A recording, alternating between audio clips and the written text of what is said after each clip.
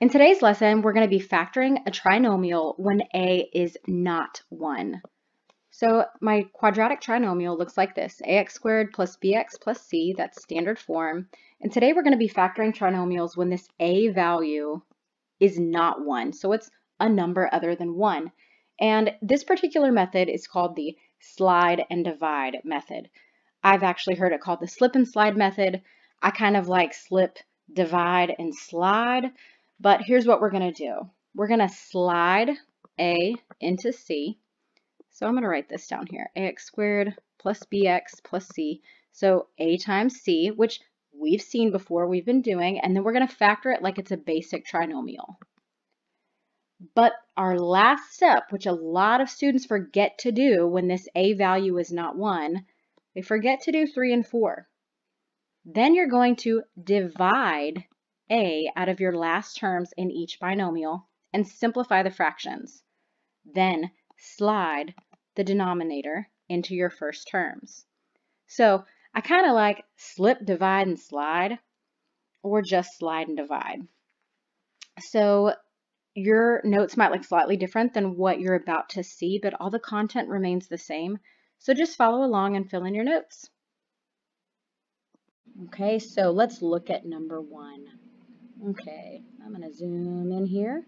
So number 1, step 1 says slip A into C. So the first thing I'm going to do, when I have this, I call it a slip and slide trinomial when A is not 1, I'm noticing that there is a number in front of x squared.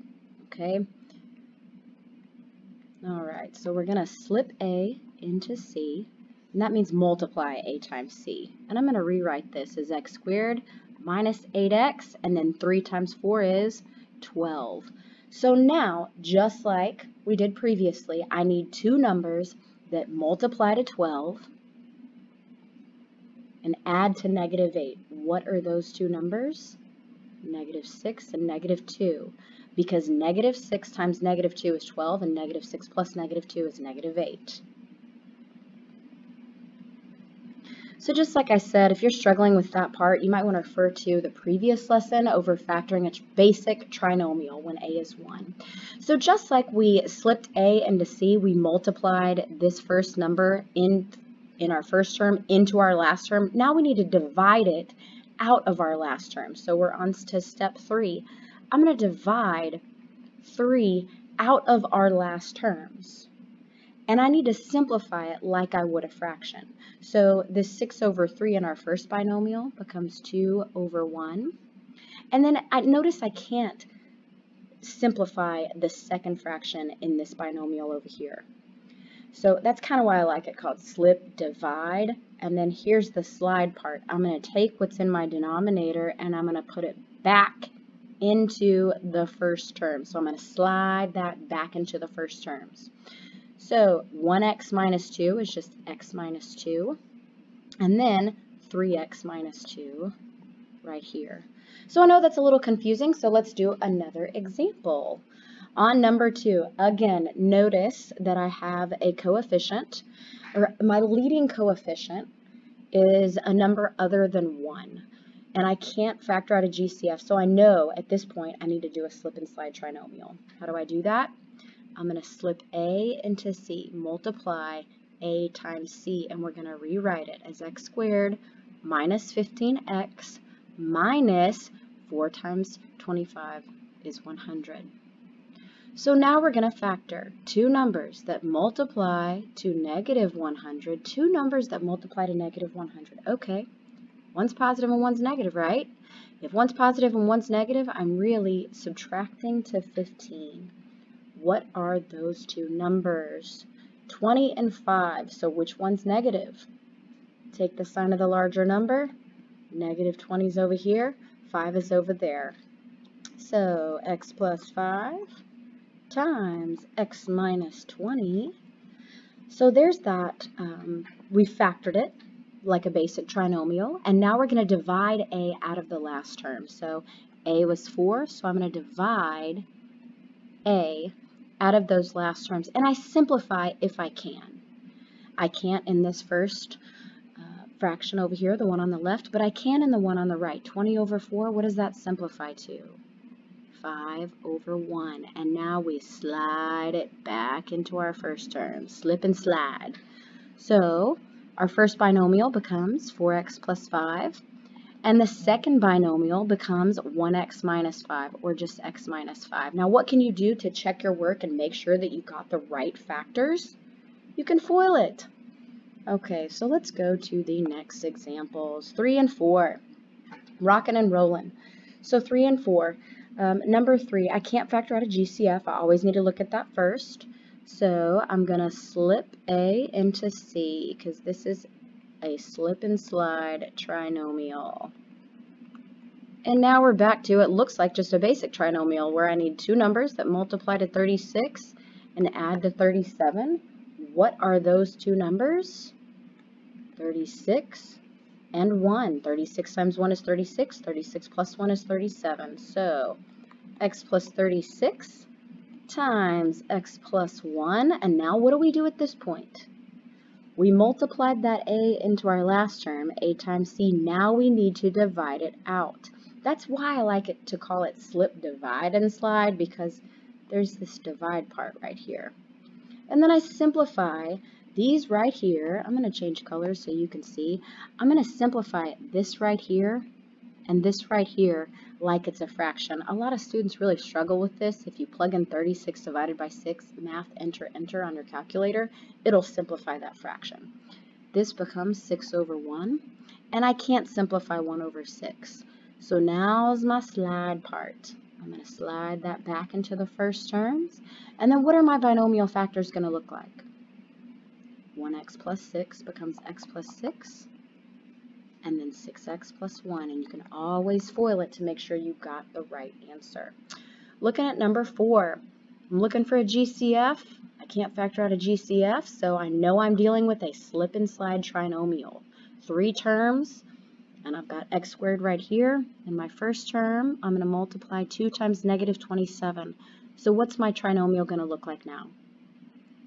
X squared plus 3x minus 54. Now I need two numbers that multiply to negative 54. Tell me about the signs of those numbers.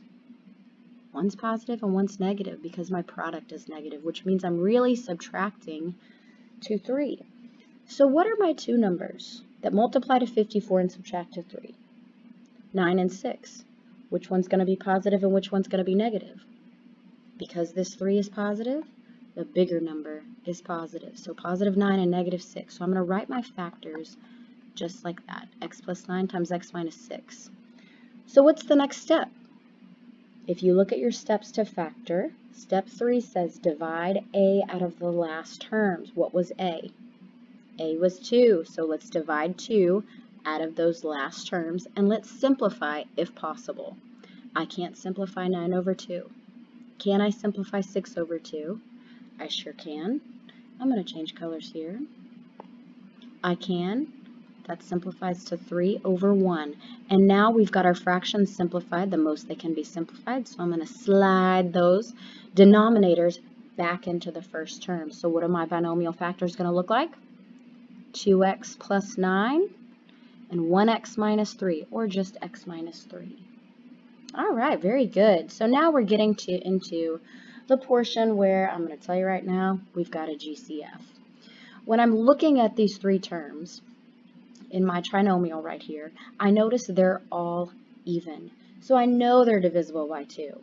There's actually a number that's greater than 2 that they're all divisible by, which that would be my greatest common factor, and it's 4. So I can factor out a GCF of 4 from every term. Again, if you struggle with factoring out a GCF, I've got a tutorial video over that too. When I factor out a 4 from each term, I'm left with 4x squared plus 15x minus 25. So even after factoring out a GCF, I still have a coefficient other than 1, a leading coefficient in this trinomial other than 1. Which tells me I'm going to factor a slip and slide trinomial. So I'm going to slip a into c, 4 times negative 25, and I'm left with x squared plus 15x minus 100. So now I need two numbers that multiply to 100 and really subtract to 15. So if you want to pause this video and think about what those two numbers are, that's a good idea. I'm going to tell you those two numbers. X plus 20 and x minus 5. 20 times negative 5 is negative 100. 20 minus 5 is 15, or 20 plus negative 5. So, since we're in this slip and slide trinomial, and that's what we factored, what did we multiply into C? We multiplied this 4, so what do we need to divide out? We need to divide out that 4. And then we're going to simplify our fractions. So let's simplify. 20 over 4 simplifies to 5 over 1. And then I can't simplify this 5 over 4. So what portion are we at in our steps? The last one. I'm going to slide this back into the first terms. And I'm left with 1x plus 5, which is just x plus 5. Then 4x minus 5. And then what am I forgetting? My GCF. You need to make sure you remember your GCF if you're factoring out a GCF. Okay, let's look at number 6, last one. They're all even, so they're definitely all divisible by 2. When I factor out a 2 from every single term, I'm left with 3x squared minus 2x minus 8. And I know that's my GCF because they have no other factors common between them. So I'm left inside my parentheses with a slip and slide trinomial. So I'm going to slip A into C to get x squared minus 2x minus 24. I need two numbers that multiply to 24, or multiply to negative 24, and have a sum of negative 2. What are those two numbers? So we're really multiplying to 24 and subtracting to 2. Negative 6 and 4. So I'm going to write those like this. And then at this point, what do I need to do? Because it's a slip and slide trinomial and I slipped A into C, now I need to divide that out of my last terms. Then I need to simplify it. That becomes 2 over 1. And then slide it back into our first terms. So my factors are x minus 2 times 3x plus 4, and what do I need to make sure I not forget? This GCF out in front. So here are your factors for 6x squared minus 4x minus 16, and how can you check your work? You can multiply your answer to see if you get 6x squared minus 4x minus 16. So that concludes your notes over factoring a trinomial using the slip and slide method, or the slip, divide, and slide method, or the slide and divide method, whatever you want to call it. Hope it was helpful.